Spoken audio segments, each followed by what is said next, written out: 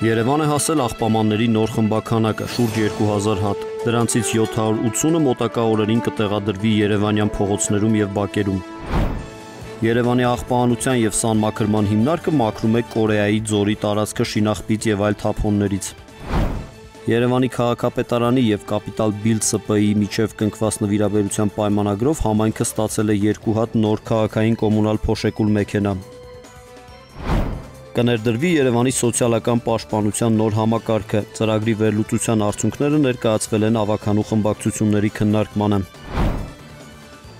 Կասեցվել է Տիգրան Մեծի պողոտայի վրա Հանրապետության հրապարակի հարևանությամբ գտնվող պատմամշակութային արժեք ներկայացնող շենքի վրա իրականացվող ապօրինի աշխատանքը, կազմվել է վարչական իրավախախտման արձանագրություն։ Օրենսդրության պահանջների հետագա անտեսումը կարող է առաջացնել քրեական պատասխանատվություն։ Մայրաքաղաքի կանաչապատման նոր լուծումները, որտեղ ինչ սպասեն երևանցիները, մանրամասները մեր ծրագրում։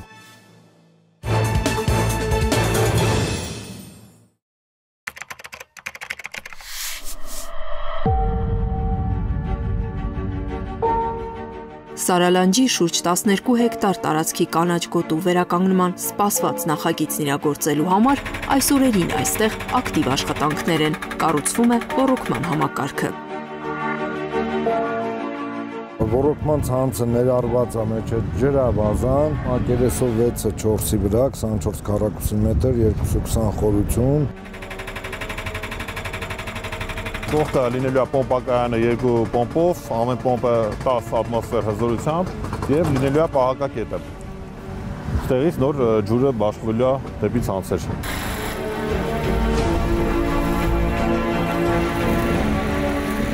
150 մմ խողովակով բերվել է մայրգիծը,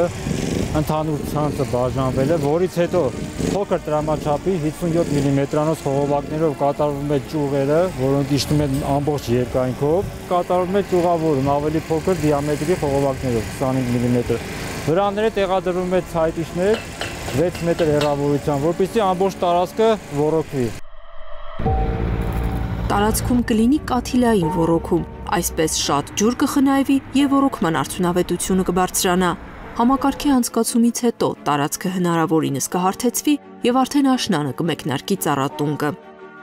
Այստեղ մենք կիրառել ենք տարբեր մեթոդներ եւ տարածքին հարմարեցված ծառատեսակներ, ինչպես նաեւ արվել է այնպիսի ծառատեսակների ընտրություն, որոնք նաեւ կունենան գեղազարդ էֆեկտ։ Այդ թվում նաեւ թփատեսակներ, որպեսզի հողային շերտն էլ պաշտպանվի միաժամանակ։ Նաեւ այն հատվածներում, որտեղ հնարավոր էր ստեղծել ուղղաձիգ կանաչապատում, դա էլ ենք ներառել այս ծրագրում, մագլցող ծառատեսակներ եւ մենք կունենանք տարբեր սեզոնների հերթագայումով ծաղկումներ։ Ճիշտ կանաչապատումը, ֆունկցիոնալ կանաչապատումը շատ կնպաստի քաղաքի ընդհանուր միկրոկլիմայի մեղմանը։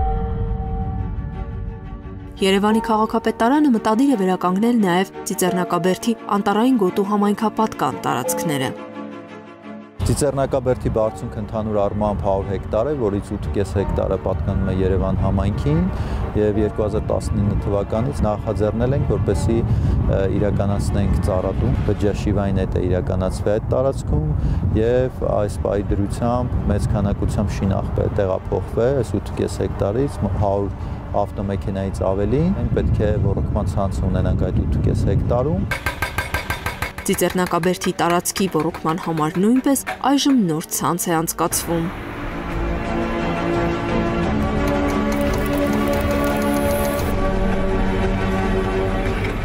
Ծիծեռնակաբերդի համար նախատեսված ջրագիծ է ինքնահուս, որը գալիս է Վանից, Քանակիր եսի օրվա կարգավորվող ջրամբարի սիմֆոնից։ Քաղաքի կանաչ տարածքների վերականգնումը, խնամքն ու պահպանումը պետք է ունենա միասնական ձեռագիր։ Երևանի բնապահպանական խնդիրները լուծելու բեռն ու քաղաքի կանաչապատումը քաղաքապետի նախաձեռնությամբ եւ ավականու որոշմամբ վստահվեց առանձին կառույցի, ստեղծվեց կանաչապատում եւ շրջակա միջավայրի պահպանություն համայնքային հիմնարկը։ Նախորդ տարի բավական մեծ աշխատանք էր իրականացվում, գույքագրվում էին տարբեր խնդիրներ Երևան համայնքում ինչ ունենք, ինչ խնդիրներ ունենք եւ հասկացանք, որ ամեն վարչական շրջանին կից այդ կանաչապատման ՓԲ-ները, որոնք կան, արդյունավետ այդքան էլ չեն աշխատում եւ մենք ռեսուրսները մոբիլիզացնելու հաշվին կարողանանք իրական արդյունքներ ցույց տալ։ Այդ էր պատճառը, որ որոշում կայացվեց ստեղծվել նոր ՀՕԱԿ։ Առաջնահերթ մեր անելիքը ռոռոկման համակարգի արդիականացումն է։ Պետք է քարտեզագրենք Երևանի կանաչ գոտիները, ցուցաբերենք համակարգային մոտեցում, որը հիմնված կլինի ինովացիոն տեխնոլոգիաների վրա եւ գիտական մտքի վրա հիմնված։ Այս օրերին առաջնահերթ նորոգվում են կանաչապատման համար կենսական անհրաժեշտության ռոռոկման համակարգերը։ Նայած ձմռան խստությունից, ցրտությունից ջուրը մեջ մնում է տրաքում։ Դա ենք վերացնում։ Մոտավորապես 65 կիլոմետր ռոռոկման ցանց վթարային վիճակում է գտնվում։ Այդ է պատճառը, որ 2020 թվականին արդեն պլանավորել ենք վթարված խողովակների վերացմանը, այնուհետև կլինի նոր ցանցի ընդլայնումը։ Իհարկե շատ փոքր ծավալով ունենք նոր ցանցի ընդլայնում, նախատեսում ենք ունենալ խորքային հորեր։ Մոտ 30-ից 40% ունենք Երևանում չոռոկվող կանաչ տարածքներ, որոնք այս տարի մենք փորձելու ենք ջրել, ոռոգել ջրատար մեքենաների միջոցով։ Իսկ ոռոգվող տարածքներն արդեն համալրվել են նոր բույսերով ու ծառերով։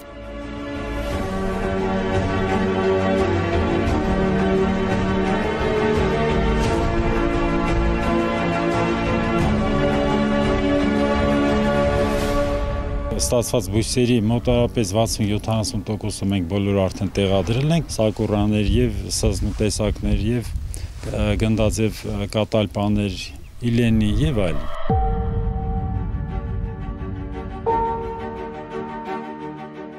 Քաղաքային ջերմոցներից քաղաքի գեղագիտական տեսքը կապահովեն նաև ծաղկային ձևավորումները, բայց ոչ մեծ ծավալներով։ Ներկա պահին մենք ունենք խորդենի, բազմամյա տեսակներից, ծխածաղիկը ունենք, գացանյան ունենք, սրանք օլյանտ վարդերն են,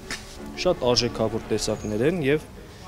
այնպես չէ, որ 1 տարվա օգտագործման են։ Առողջ ու խնամված կանաչ տարածքներ ունենալու համար կանաչապատման հիմնարկը ձեռք է բերել նոր տեխնիկա։ Խոթընձիչներն անցնում են առաջին փորձարկումը։ Ահագին մեծ քանակությամբ առնում, համեմատած մյուսները, ես մի հատը նրա 4 անգամ ավելի շատ է վերցնում խոտը։ Եվ շատ բան է, տնտեսող է։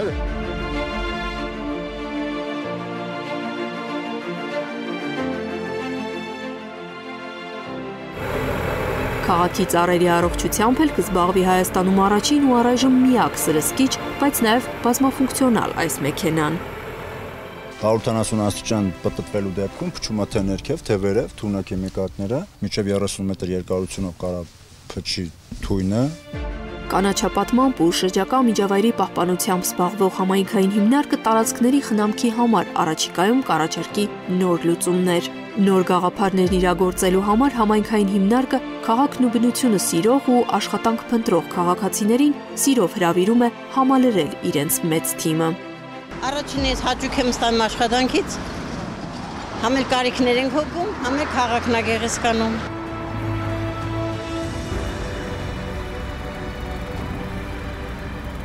Այս հողակի միջոցով առաջին անգամ Հայաստանի Հանրապետությունում ինստիտուցիոնալ մոտեցում է ցուցաբերելու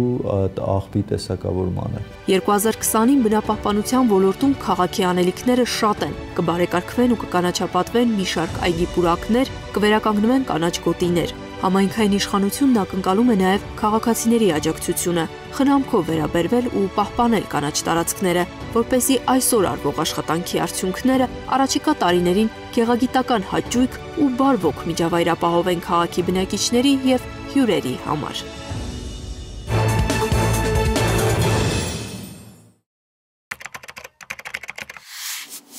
Սիրելի հայրենակիցներ, շնորհավորում եմ բոլորիս մայիսյան եռատոնի կապակցությամբ։ Այսօրը մշտապես հետաքրքրական եւ խանդավառ է եղել ինձ համար, որովհետեւ տեսել եմ այն տատիկ պապիկներին, ովքեր մասնակցել են երկրորդ համաշխարհային պատերազմին եւ հպարտացել եմ նրանցով, իմ ապուպապը եւս մասնակցել է։ Տեսել եմ մեր հայրերին, մարդկանց, ովքեր մասնակցել են Արցախյան պատերազմին, մարդիկ, ովքեր ազատագրել են Շուշին, եւ այդ ամենը կարծում եմ ինձ համար որպես ավելի երիտասարդ սերունդի ներկայացուցչի մեծ բեռ է դնում եւ պարտավորեցնում անելու եւ պահպանելու եղածը։ Եվ այս իմաստով մենք այս օրերին եւս դժվարություններ ենք կրում կապված համավարակի հետ, բայց դա էլ 21-րդ դարի դժվարություններն են, որոնք իհարկե չեն բացառում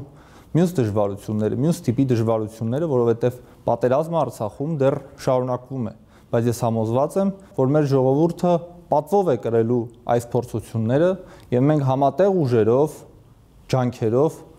հաղթահարելու ենք այդ փորձությունները։ Շնորհավոր մայիսյան եռատոն։ Սիրելի երևանցիներ, խոսամ մասսայական սպորտի մասին։ Մասսայական սպորտը ըստ էության մեր ազգի, մեր քաղաքացիների առողջության գրավականն է։ Մենք դեռ տեղ ունենք անցնելու բոլոր զարգացած երկրներում մարդկանց քանակը ովքեր զբաղվում են մասսայական սպորտով, մասնավորապես վազքով, հեծանվավարությամբ ավելի շատ է, քան մեր քաղաքում։ Ես կոչ եմ անում բոլորին զբաղվել մասսայական սպորտով, բարձրացնել իր իմունային համակարգի դիմադրությունը, նաև այս համավարակի պայմաններում եւ առհասարակ դա կտրամադրի բարձր տրամադրություն, բարձր ոգի եւ լավ ինքնազգացություն ամբողջ օրվա ընթացքում։ Կոչ եմ անում բոլորին զբաղվել մասսայական սպորտով,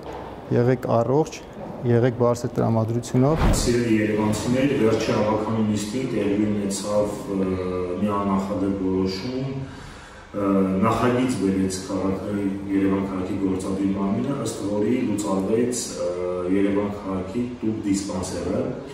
որպես բժիշկ տան գնահատական բացասական, քանի որ ելնելով այն իրավիճակից, որը տիրում է Երևան քաղաքում, կարծում եմ եւ բազմաթիվ բժիշկ գոլեգաներ կփաստեն, որ նման բուժ հաստատությունը մեզ անհրաժեշտ է, քանի որ մենք չգիտենք, թե կորոնավիրուսի հաղթահարումից հետո կորոնավիրուսով հաղթահարված եւ լավացած պացիենտների մոտ ինչպիսի թոքային հիվանդություններ կարան դիտվեն հետագայում, բայց ունեցանք այն, ինչ ունեցանք եւ ցավում եմ, որ այս անգամ եւս քաղաքապետարանը տրվեց առողջապահության նախարարության քննադատություններին, այսինքն առողջապահության նախարարությունը չտրամադրեց պետպատվեր, որի արդյունքում ունեցանք այն, ինչ ունեցանք,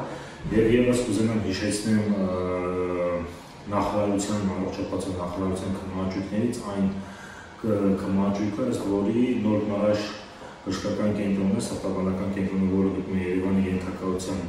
ներքո կատարել էր մոտ 170 միլիոն դրամի պետպատվերային սպասարկում եւ եւս արդեն 1 տարուց ավել է, որ այդ 170 միլիոն դրամը առողջապահության նախարարությունը ինչ-ինչ պատճառներով չի փոխանցում Երևան քաղաքի բյուջե, պատճառաբանելով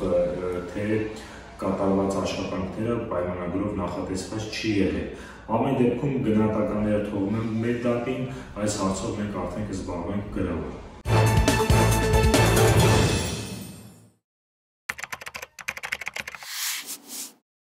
Երևանի քաղաքապետարանի պատվերով ձևավորված փորձագիտական թիմը UNICEF եւ World Vision Հայաստան կազմակերպությունների աջակցությամբ իրականացրել է հետազոտություն Երևանի սոցիալական պաշտպանության վերաբերյալ։ Համակարգի վերլուծության արդյունքները ներկայացվել են Երևանի ավականու խմբակցությունների քննարկմանը։ Կառուցվածքային, իրավական եւ բովանդակային կասեմ, որ փոփոխություն ենք նախատեսում իրականացնենք, որ յուրաքանչյուր քաղաքացու նկատմամբ փորձեն իր խնդիրները գնահատեն, հասկանան ինչ լուծումներ տան, հա, որպեսզի հետագայում այդ մարդը երկրորդ, երրորդ անգամ չգա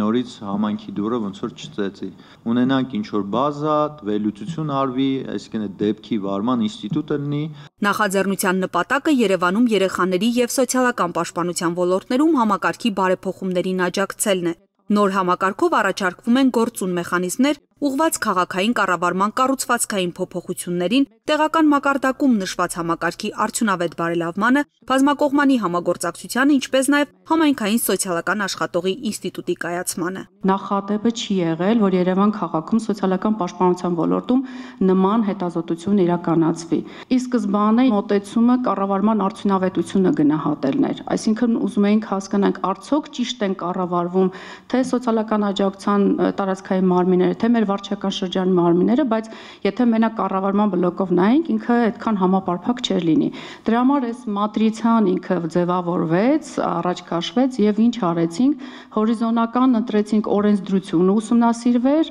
մարդկային ռեսուրսների կառավարումը բլոկներով եւ երրորդ բլոկը սոցիալական աշխատանքը։ Համակարգային փոփոխության հաջորդ քայլը ներկայիս սոցիալական ապահովության վարչության ու ընտանիքի կանանց եւ երեխաների իրավունքների պաշտպանության բաժնի փոխարեն երեխայի եւ սոցիալական պաշտպանության վարչություն ձևավորելն է, որն էլ վարչական շրջանների նորաստեղծ երեխայի սոցիալական պաշտպանության եւ առողջապահության բաժինների հետ համատեղ ոլորտային ծրագրեր կիրականացնի մայրաքաղաքում։ Այն կառուցվածքային փոփոխությունը, որ նախատեսվում է այս ամենի համատեքստում,